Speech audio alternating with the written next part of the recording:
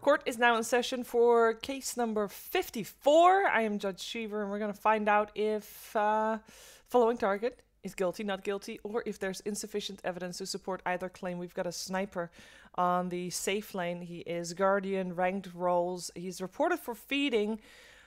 Safe lane sniper is not your most orthodox carry, but it has been done. So far, he has had a rough lane. He's 0-3-4. He has a broodmother on his game, in his game. Is on the top lane, so she should be potentially creating some space. We'll find out though if that is indeed the case.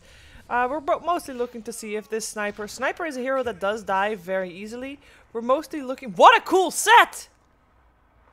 Look, he's a hunter. He has a bird's nest on his head. That's really cool. We're mostly looking to see if he is intentionally dying. Because he is dying, as we're about to see.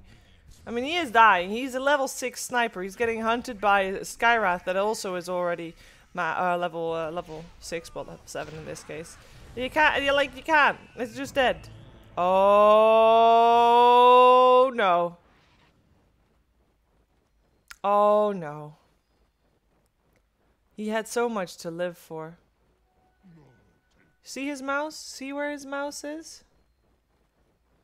It's clicking on the mini-map. Oh no. Oh no. No. Why is he standing over there?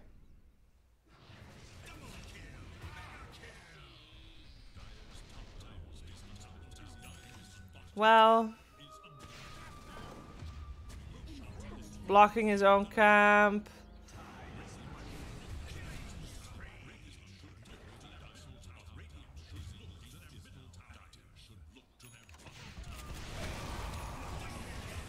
I wish I had more super guilties.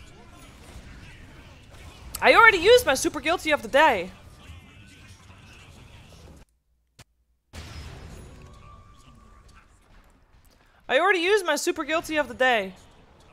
But I guess he didn't die 36 times, so maybe the super guilty still deserves to be in the hands of the Shadow Fiend.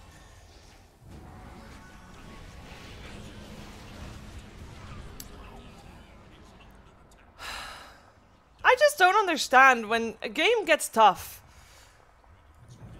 Why do people not continue trying? Like, if you've watched a couple of games on tournaments, you'll know that people come back from games where they're behind. There is a chance.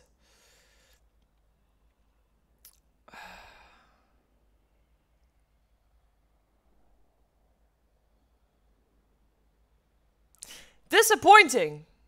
This sniper, the verdict, guilty. Let me know what you think. Like the video, subscribe to the channel. We'll see you on the next one.